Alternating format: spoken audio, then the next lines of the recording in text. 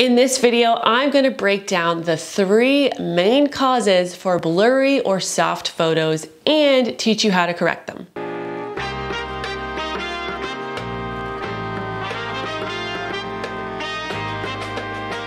So, the 3 culprits of blurry images are the following.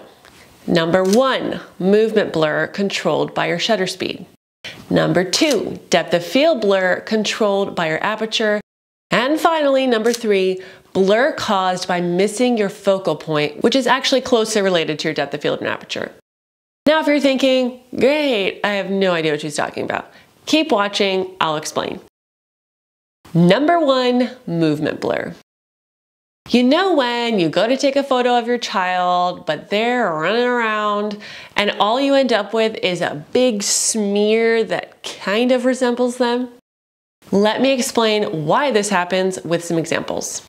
First of all, your shutter speed controls how long light is allowed to enter your lens. Shutter speed is measured in seconds, or more accurately, fractions of a second.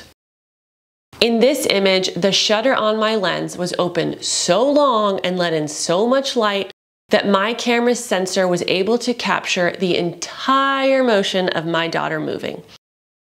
If I use a faster shutter speed, my lens essentially blinks faster and is only able to capture a small snippet of that moment of her moving. If your photos look like they are blurry due to movement, consider using a faster shutter speed, shortening the amount of time light can reach your sensor and be recorded. I recommend 1/500th of a second for certainty, but you can usually feel pretty safe around 1/200 if your subject is relatively still. If you're working with kids, go ahead and bump that up. Stick to 1/500 or faster. If you're in an auto mode on your mode dial and can't seem to catch a shutter speed that fast, you need more light. Number 2, depth of field blur. The second type of blur you may see in an image has to do with your depth of field, which is controlled by your aperture setting. This is typically a desirable blur. Have you ever wondered how photographers get that creamy bokeh or blurred out background effect? Your aperture setting can create the bokeh because it is responsible for the depth of field in your image. And this is all about to sound like gibberish, but I'm going to cover the important parts that you need to know about aperture.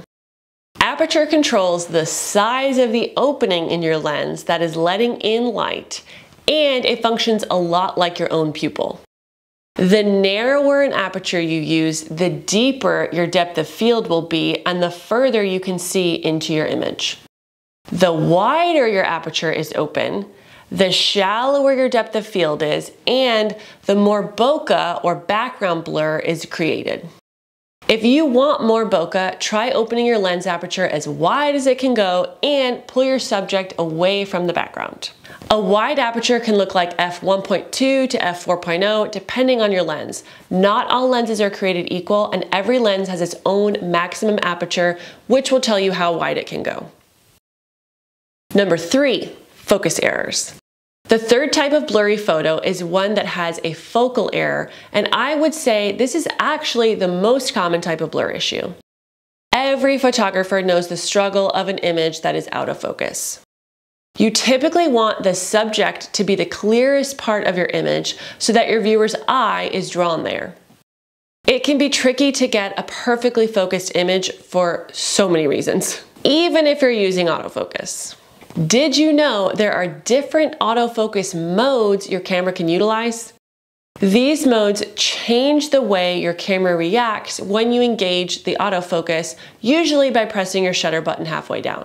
On top of that, there are different autofocus area modes for you to tell your camera where you want it to look for something to focus on. On top of that, again, you are probably like me and usually photographing wiggly subjects, which just makes it harder.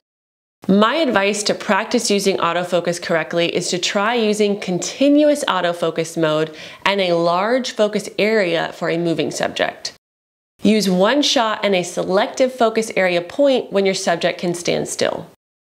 Hopefully this video helps you start to correct or achieve the right kind of blur in your images. If it was helpful for you, I would love to hear. Please drop some comments for me on the video. And if you want to learn more, I would love to see you subscribe. Thanks so much for watching.